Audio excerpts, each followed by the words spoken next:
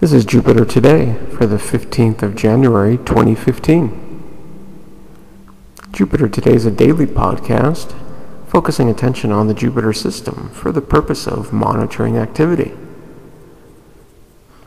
At 0 hours UTC, the position of Jupiter on the celestial sphere is a right ascension of 9 hours, 31 minutes, 49.5 seconds, and a declination of positive 15 degrees, 35 minutes, 23.9 seconds.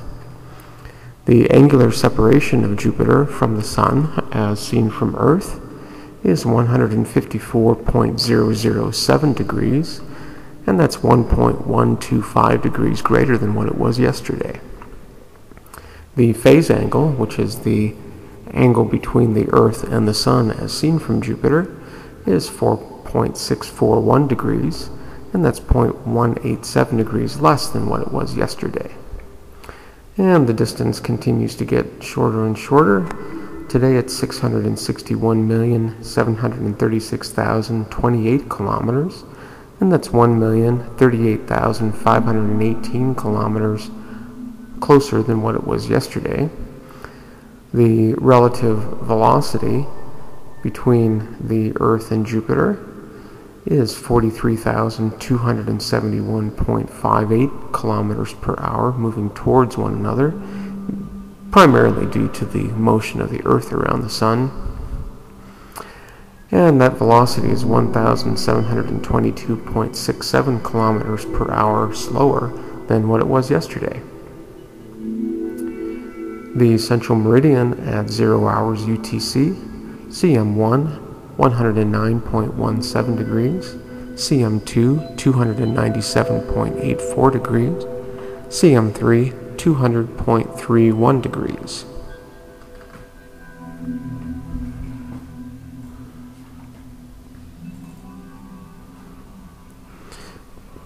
So all four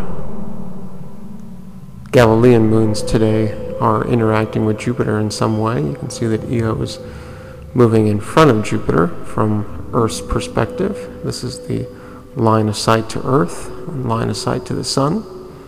This is the phase angle. And as you can see, Io passes in front of Jupiter from Earth's point of view, and the three other moons pass behind Jupiter from Earth's point of view. At 0 hours UTC, Io begins the day in quadrant 2 heading west.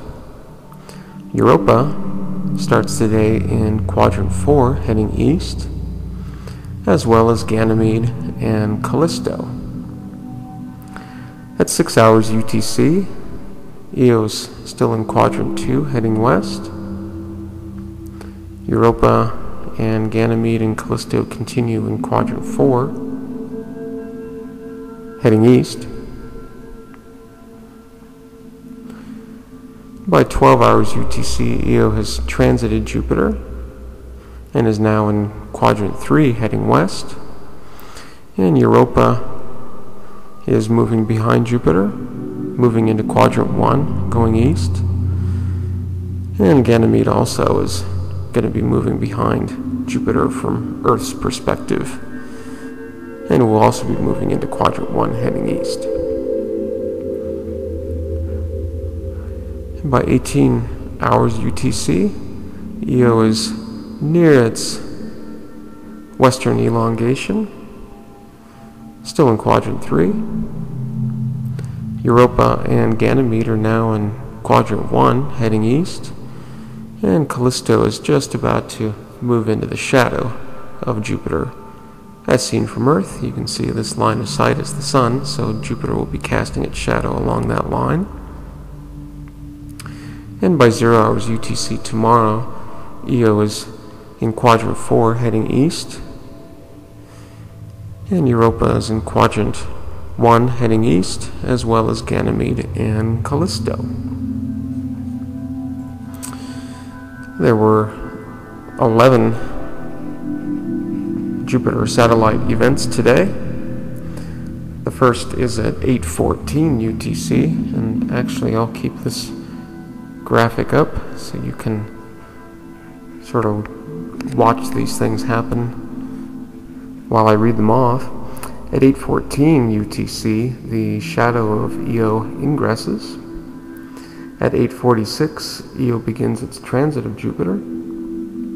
At 9:08 UTC, Europa moves into the shadow of Jupiter. At 10:31, Io's shadow egresses.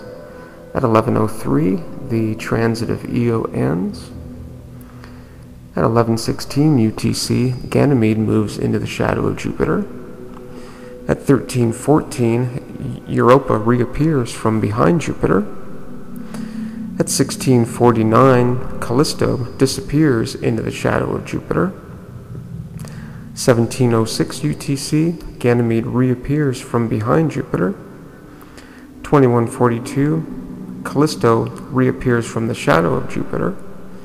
And at 21:53, Callisto moves behind Jupiter. There are 3 satellite mutual events, and once again I'm introducing a new graphic. This is a Google Earth view, and this point here in the center of the screen, that small point, is the location on the Earth where Jupiter appears directly overhead. So Jupiter would be at the zenith at this particular time, which is the time of the first satellite mutual event. And what this shows is what part of the planet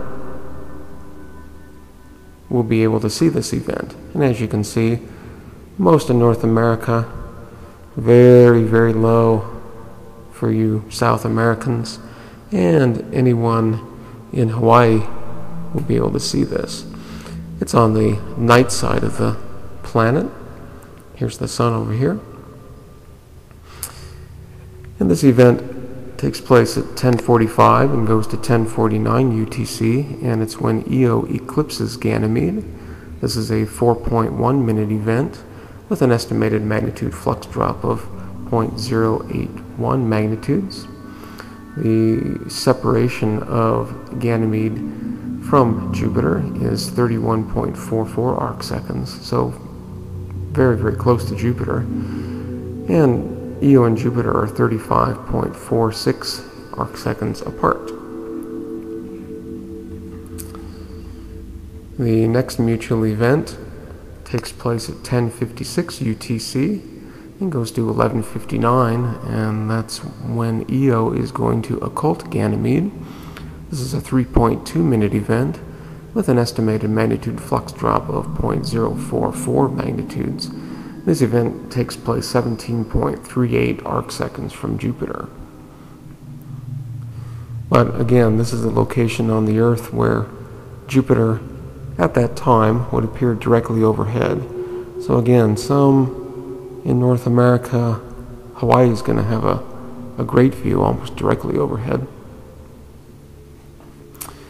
And the third mutual event for today takes place from 12:30 UTC to 12:39, and that's when Io eclipses Callisto. This is an 8.6 minute event with an estimated magnitude flux drop of 0.483, so that's a very deep eclipse. And it's 83.81 arc seconds from Jupiter, and Io and Callisto are 53.61 arc seconds apart. Now I'll show those mutual events from Earth's perspective. Here's the first one. When Io is eclipsing Ganymede, you can see that Io is actually transiting Jupiter while eclipsing Ganymede. And the second one is at 11:56, and that's Io occulting Ganymede. You can see how close to the planet this is. This is going to be a difficult one, but a very nice one, because Jupiter will probably be in the field of view of your image. And the third one's at 12:30, and that's when Io eclipses Callisto.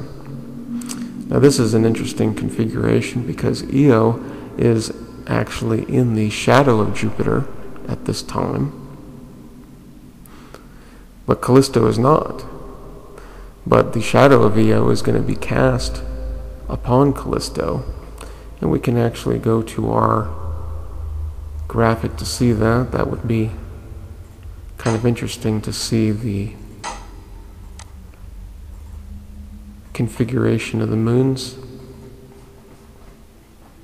from this point of view. It's at about 12:30. There's 0, there's 6, there's 12. And so it's just a little bit past 12:30, and Callisto's back here, a little bit past that. So this line here actually is parallel to the gray line, and that's why we're going to be seeing a shadow. But now you can see that this shadow is being cast all the way back here. That's a long shadow. Okay, 24 hours of a Jupiter sky, sped up a little bit.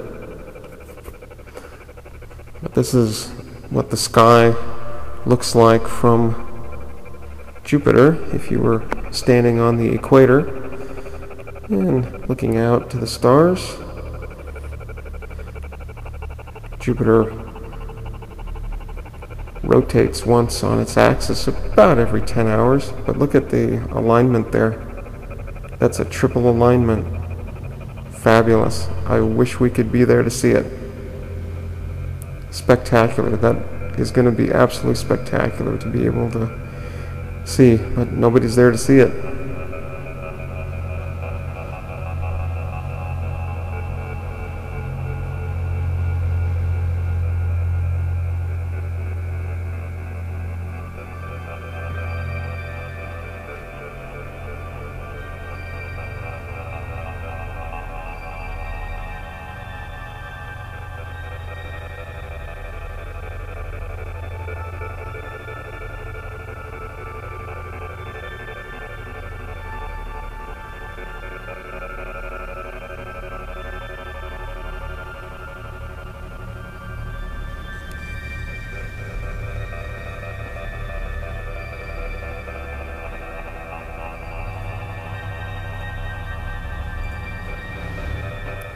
The red spot crosses the meridian of Jupiter twice today, the first at 4:25 UTC and the second at 14:21 UTC. There were some new images posted on the 12th of January.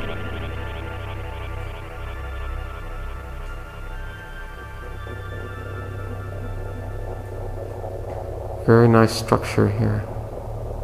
Look at that regular pattern.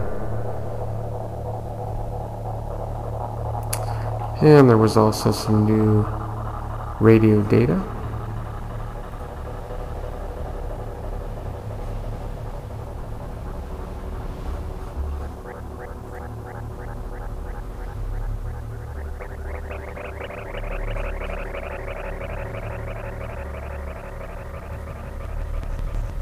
And there were no new papers.